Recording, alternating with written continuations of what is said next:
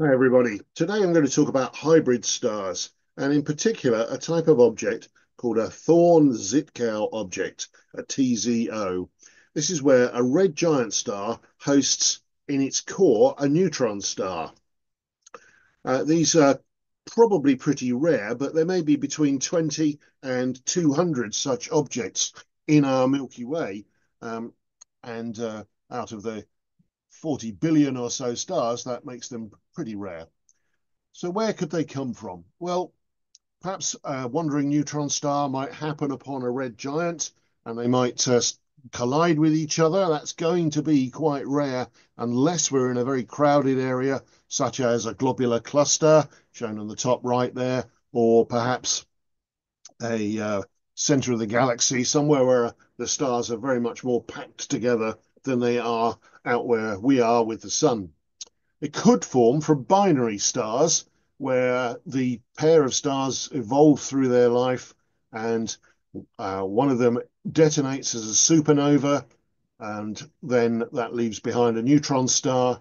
And as a result of the supernova, it disrupts the orbit of the pair such that the neutron star spirals in too close and collides with the outer atmosphere of its red giant companion. And the drag from hitting that atmosphere would very rapidly cause its orbit to decay, and it would spiral in through the core of the star right into the center. Um, and So that's another possibility. But they would soon merge in both cases down to this hybrid star with a neutron star in the core and the overlying regions of the star looking, to all intents and purposes, like a red giant. Now, as I say, these were predicted by two astronomers, Kip Thorne, very famous Nobel Prize winner for physics, did a lot of work on black holes, and Anna Zytkow. I've met Anna. She's based in Cambridge here in the UK and it's still active doing a lot of research. But back in 1977, they published this prediction that these strange hybrid objects might exist. And it was a long time before we were really able to find out whether this was right or not. And we're still not entirely sure. So it might be quite surprising that a star containing a neutron star in the center would be stable at all. You would imagine that the neutron star would have material falling onto it and that it would be crushing down to the enormous pressures inside the neutron star and converting it into more neutron star quite rapidly. Now, this is true, but actually the radiation from a lot of the surface of the neutron star, as material falls in, gets very hot and very high pressure, and it kicks off a lot of unusual nuclear fusion reactions that can't normally occur until you get to temperatures of 1 billion degrees or so. And then the radiation released carrying that energy pushes outwards and tends to push material away, throttling back and limiting the rate at which material can accrete onto the neutron star. So they're stable for longer, perhaps, in theory, than you might think.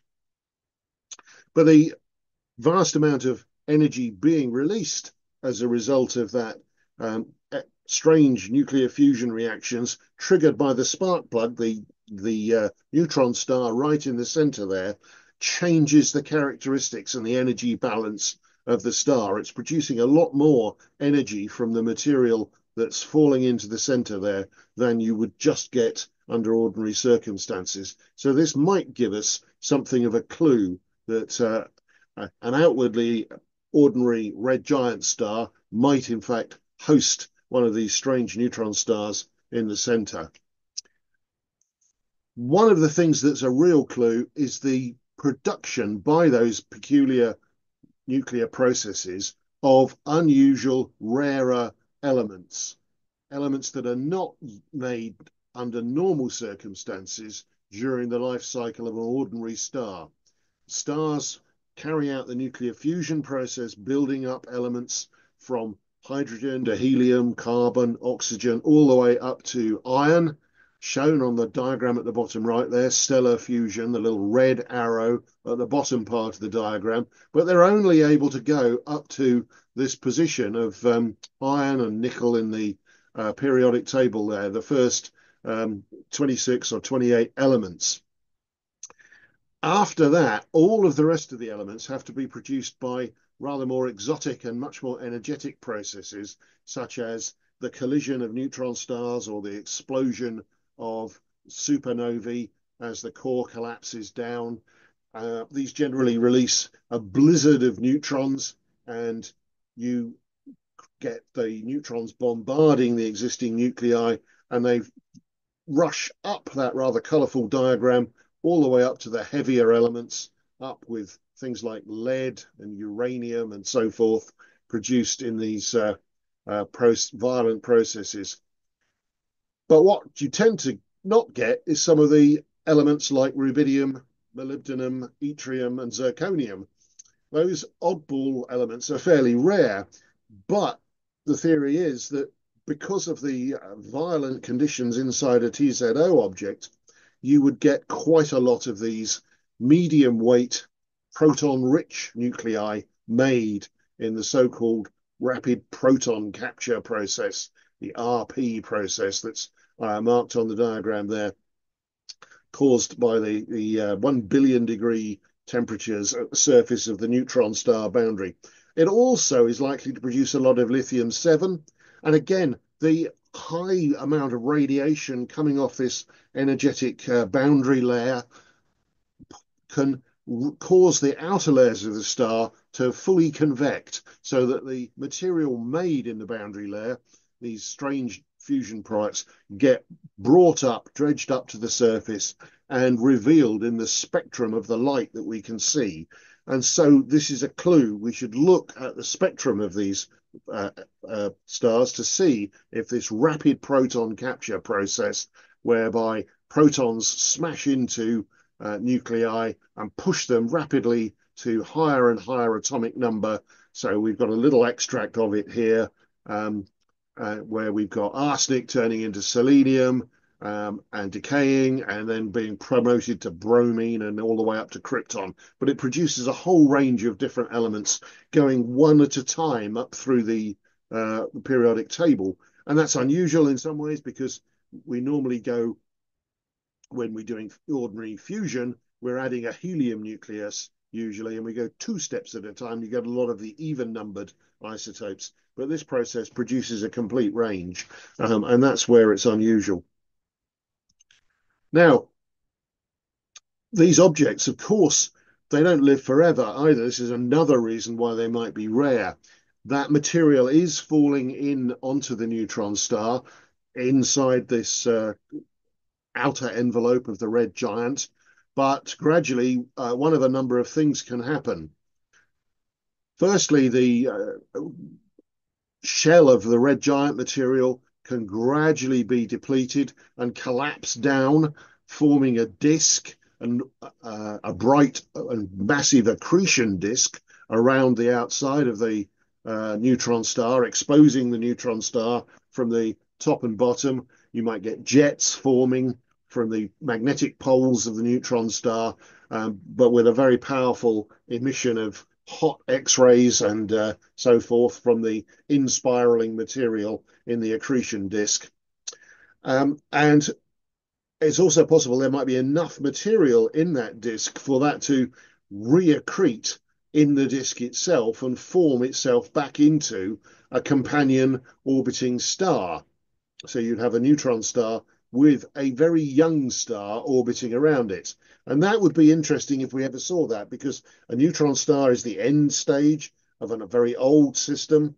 And to have a brand new young star orbiting around it, it must have got there somehow. And that might be a clue that the system had been a TZO at one stage. This is very similar in some ways to the moon forming around the Earth out of a probable disk that the Earth might have had after the big splat collision with the hypothetical planet Theia that formed the moon. But that's another story.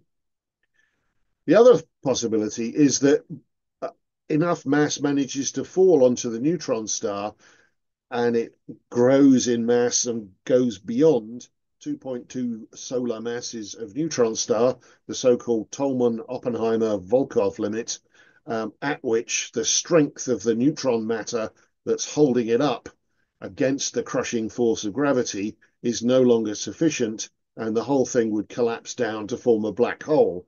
And at that stage, again, we might have a black hole with an accretion disk, or even a black hole with a young star orbiting around it. And so there are a lot of things we can go and look for in our galactic surveys to try and find these. But I think the most promising is definitely to look at the spectrum, to look for the unusual chemical elements in that spectrum.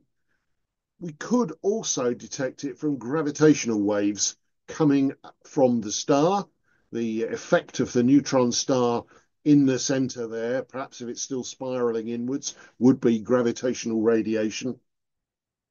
And it's also the case that actually the star will be too bright for its mass. So if we are able to measure its mass somehow, perhaps there's a third original member of the group that hasn't become absorbed and is still orbiting around, and we can see that the TZO candidate is in our binary system with another object, we might be able to use Kepler's laws of planetary motion and our understanding of gravity to work out the mass of the TZO.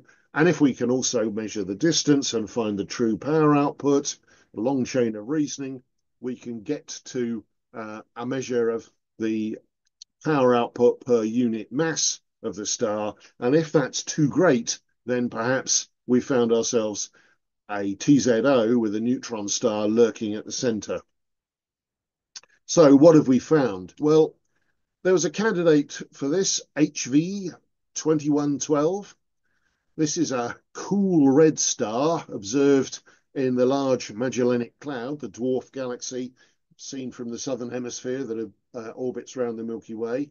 And it was first spotted in Survey of Variable Stars by Henrietta Leavitt Swan in 1908 when she was studying these variable stars in the Large and Small Magellanic Cloud. She used those because the stars were all at the same distance, and being at the same distance, part of this cloud, about 200,000 light years away, we could compare the brightness of them against each other and know that they were all the same distance from us. And that led to the discovery that you could use a class of stars called Cepheid variables as standard candles, a technique that's used today. And Henrietta Leavitt Swan developed that. Well, she found this star and noted that it was a variable, but it wasn't a Cepheid and it wasn't one of the types she was looking for.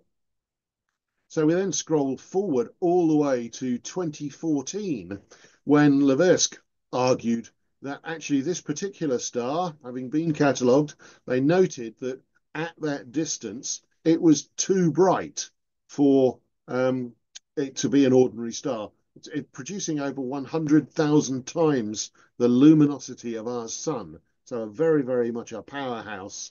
And she also spotted that it contained excesses of the elements lithium, molybdenum, and rubidium that we've talked about before. These are unusual. They're not very common in ordinary stars. And that goes back to the 1977 prediction by the likes of Thorne and Zytkow of these types of objects. Now, we're not sure. It's been disputed. 2017, Beezer Davis et al. Published a paper. The reference is on the screen there if you're interested.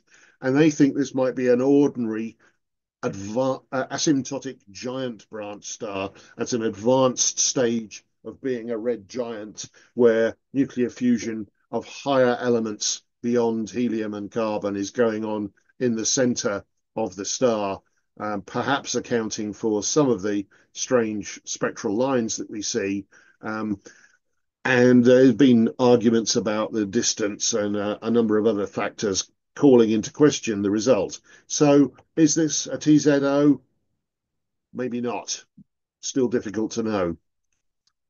Also in the Large Magellanic Cloud, there is another star, HV 11417, put forward by the same group and also disputed by Anna O'Grady. She thinks it's a much closer halo star. Again, it shows some of the characteristics of being a TZO, but she thought it was much, much closer to us and therefore not as bright, perhaps just in the line of sight rather than actually being in the Large Magellanic Cloud. Now, the Gaia satellite has just released its third catalogue of data, and this reveals that the distance is 103,000 light years. So that suggests that it is actually a long way away, and it also means that it's perhaps a TZO. So the jury is still out on this one. These are perhaps two of the best candidates. There are three others. These names here, V595 Cassiopeia, Io Persei, and KN Cassiopeia, that are possible TZOs reported in 2002. We're not entirely sure. More work needs to be done to try and pin these down. It would be fascinating if we could confirm this theory and prediction of Thorne and Zytkow. But moving on to another type of star that we've been observing for a while are Corona Borealis stars. Our Corona Borealis is the namesake star of a group of variable stars. They are unusual in that they are yellow, but they're quite low mass yellow giant stars. So they're highly evolved stars. They've gone off the main sequence and they've formed red giant stars and then begun burning the helium to carbon and have produced quite a lot of carbon. And it seems that they produce the carbon as carbon dust in their atmospheres. And this builds up and up and up, causing the light to be blocked and the star to dim. Now, of course, when that happens, it traps the heat and the star can't dump its heat to space so efficiently. So it begins to build up the heat inside. That triggers off more nuclear fusion and a burst of energy, which blows the carbon dust away, and then it settles back down again. And so you get this variable behavior. Now, it's entirely possible that these things are also TZOs and that they contain a neutron star in the center. And it's possible that this is results from the merger of a neutron star and a white dwarf. So you might have had a binary system with a massive star that died and formed a neutron star after a supernova, and a more sun-like star that had also died and formed a white dwarf. And they might spiral together, merge, and flare up the neutron star's energy, energization of the white dwarf, causing it to reburst into activity and again look like an R Corona Borealis yellow giant. And there's a couple of examples where we suspect that is going on, U Aquarii and VZ Sagittarii. So have we discovered that these predictions of 1977 and the Thorne-Zytkow objects exist? No. There are 5 known candidate stars, but watch this space. We may learn more about this as technology improves. So thank you for listening, and I'll be back with some more hybrid stars in part 2.